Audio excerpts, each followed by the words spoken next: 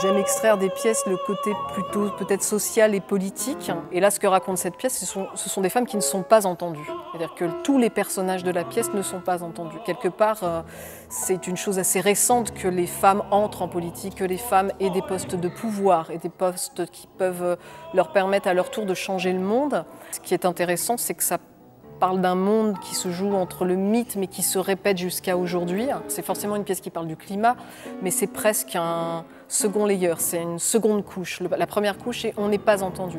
Et moi, c'est assez intéressant d'être une femme et aussi d'avoir ce pouvoir-là, de pouvoir faire entendre la parole de ces autres femmes.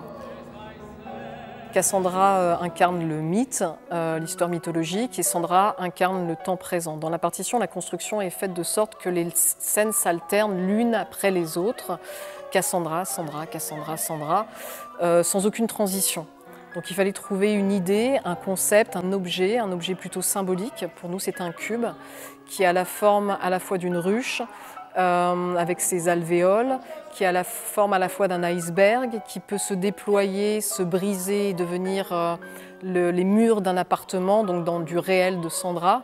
Donc c'est une forme objet, symbolique, poétique, qui nous permet de répondre et de passer de l'une à l'autre. Sandra peut traverser l'espace du mythe comme Cassandra peut traverser l'espace du présent. C'est une scientifique.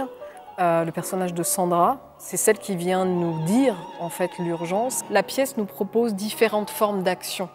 L'un des personnages est dans l'urgence de dire les choses, le second personnage est avec ses chiffres, le troisième personnage est avec un activisme actif, il va sur le terrain. Donc en fait la pièce nous propose différentes formes d'action.